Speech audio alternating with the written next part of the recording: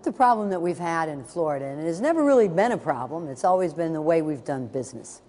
And that is this.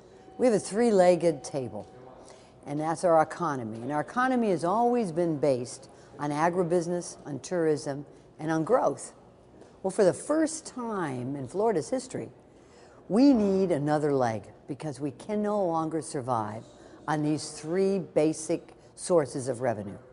So what I would suggest, in fact, what I'm going to be advocating for this session, is that that fourth leg of the table be an industry that uses Florida's resources for Floridians.